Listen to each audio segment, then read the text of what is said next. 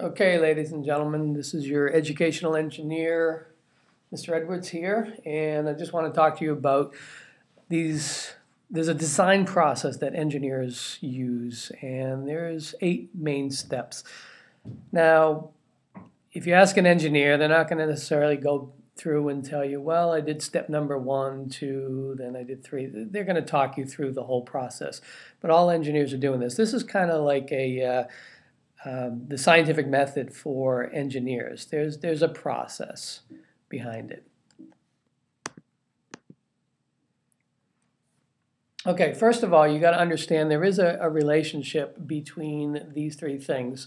So engineers need to know their science. They need to apply it, know it. They need to know their technology, whatever they're working with. I mean, it could be a new technology and they have to be familiar with it. It could be a new software. It could be the technology for, drilling underground. I mean, the possibilities are basically limitless in this case. But they need to be familiar with that technology that they're going to use to solve the problem. Remember, engineers are problem solvers. So they need to use their science and knowledge of technology to solve whatever problem or meet a need. Okay, so this is a nice circular process, and the reason why it's circular is because this is a process that could occur many times. Depends on what you're trying to design. If you're an engineer and you're going through this process and you don't quite meet the need or solve the problem the first time around, well, then you might have to do it again. Then you might have to do the process again. And I mean, this could be something that takes days. It could take weeks. Maybe this takes actual years. Again, depends upon the complexity of the project. So the first thing that we need to do is identify the need of the problem. So, are we trying to design a better shoe?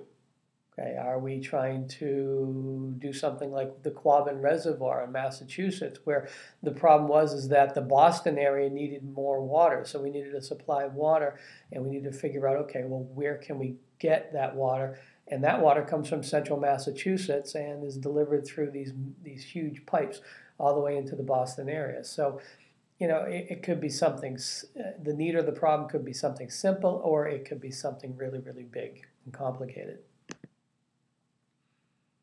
Okay, so you need to research the need of the problem. So, if I'm trying to solve the problem of, well, I need to make a shoe or running shoe that helps to solve plantar fasciitis, which is, a problem with the foot. Well, I need to know what the causes are of that. Why do people have this in the first place?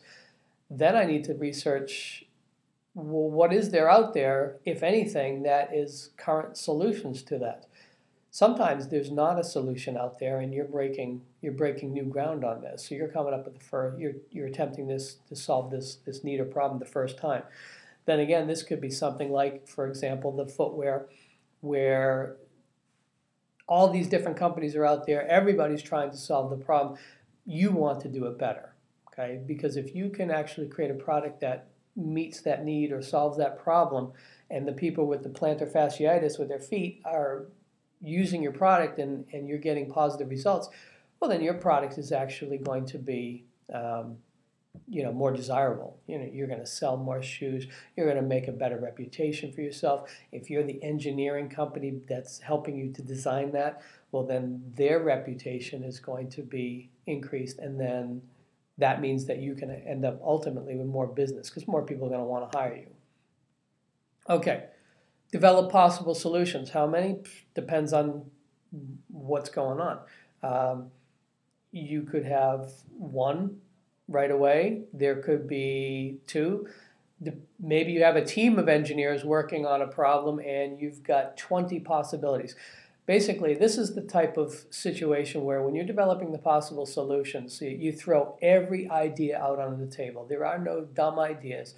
There is really, at this stage, there's no possible, brainstorming is all about just throwing out ideas, no matter how ridiculous they sound, no matter how far-fetched, because what it does is it gets those people that are doing the thinking, gives them the ability to think about well, how can we tweak this possible idea and make it work?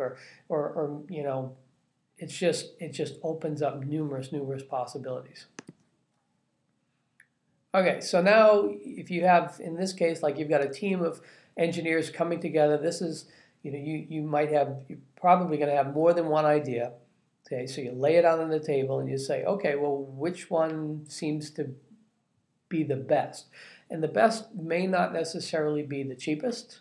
It may not necessarily be maybe the strongest design, because the strongest design for your project could actually be more costly, and maybe cost is a huge limiting factor for for whomever you're designing it for.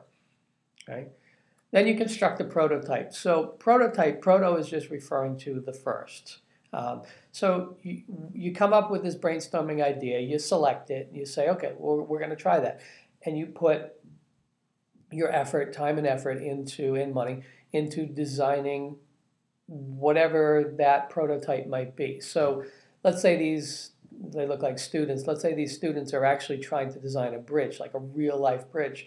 Well, that might be their prototypes. Now, prototypes they can be a few different things as far as how they're built. Number one, if I'm building a bridge and I want to know whether or not that bridge is going to withstand a load or withstand pressures or winds because of maybe it's over a big huge canyon and there's lots of winds, or whatever it might be. Chances are I'm not going to be spending millions of dollars to build a bridge that may potentially fail and have to do that multiple times. So we use scaled down versions of that. So this could be a prototype, a scaled down version. I mean, this could be a 1 to 20 scale. I'm just taking a guess here. Okay. What engineers will often do is now this is a pretty simple prototype. I don't know if they spend a lot of time choosing materials, but engineers that have a design are going to work with materials engineers, they're going to work with structural engineers, all types of different, types of engineers, and they're going to choose the materials that best represent what the realistic bridge is going to look like. And then they'll test it. They'll test it for load, which is weight. They'll test it for those forces. Maybe they'll actually be testing it for corrosion, or what happens if oil from the cars get on the bridge. And whatever they might be looking at, they're going to test that. If it can work in that scaled down version, then they're going to feel a lot more comfortable and actually build something that's a lot bigger, which is going to take more time and money, and they're going to do that. Or if it totally fails, so let's say this prototype, they test it and the thing only holds a little bit of weight, and they scale up the weight to be like, well, you know what, that'll be able to hold little cars, but it won't be able to hold big trucks. Well, then they've got to scrap that idea, modify it, or go back to the drawing board and pick another solution. So they can do scaled down versions. Sometimes you need to go the opposite way. So if you picture I'm going to just use iPhone as an example, or a cell phone, or some of the components maybe in a computer like a desktop, or not even a desktop, like an iPad or a laptop. Those components are very, very small. If you've ever opened one up, it's tough to manipulate with your fingers. It's tough to tell, where pieces go. Okay, yeah, people are trained on it now, but what happens when they were developing it? So what they can do is they can take those very, very small components and they can actually enlarge it. So instead of scaling it down, you're scaling it up. So if you can picture parts of an iPhone being 5 times bigger, so not the iPhone itself maybe 5 times bigger, then human hands and people can actually physically interact with it. Every part is scaled, every part is designed, set up so that it's supposed to be the way it is, or the way it's going to be, potentially. And they work with it. Can this actually fit together? Are there any problems? Okay. Once they're comfortable with their huge version of this, they can then scale everything down. So what they made real big when they were working with the prototype can now be scaled down to the realistic solution to whatever that problem is. Okay. And that's how you can get things that are smaller. Okay. So test and evaluate the solutions. Now you've come up with, this is our prototype, this is what our solution is. Well, you still have to go back and you have to test and evaluate. You know, you're not going to just build something and then just throw it off to that use without giving it tests. So this could be, again, this could be something that takes, you know, it could take hours if it's something simple. It could be taken days, weeks. Maybe it might even be something that actually takes years in certain complex situations. Like, you know, if you're looking at weathering, you know, on certain materials, there are ways to speed up that weathering process, but sometimes you have to slow down and say, look, here's our design. We're going to go throw it outside, you know, in the New England weather, and we're going to see what the, you know, what the change in season does to it. We're going to see what the what acid rain does to it too. It all depends upon the time constraints, the money constraints, and many other things. So you're always going to test it. Okay, and then once you're done, you're going to be communicating the solution. So engineers are constantly having to effectively communicate.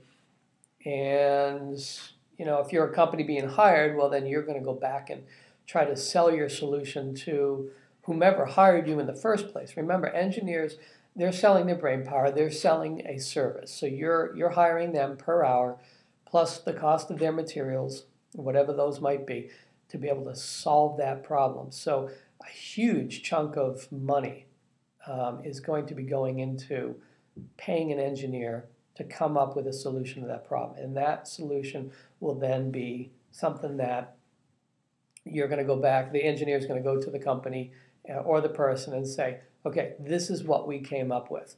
And if that person hiring the engineering company is not happy, there's a couple of things that can happen. Either they say, well, look, we're not going to do business anymore. Or more than likely they're going to say, well, I don't like the look of it. Could you do this to it? And they tweak it. Okay. And then there's always the option to redesign. Okay, so you're not going to communicate, you know, or you're not going to create the solution right away necessarily.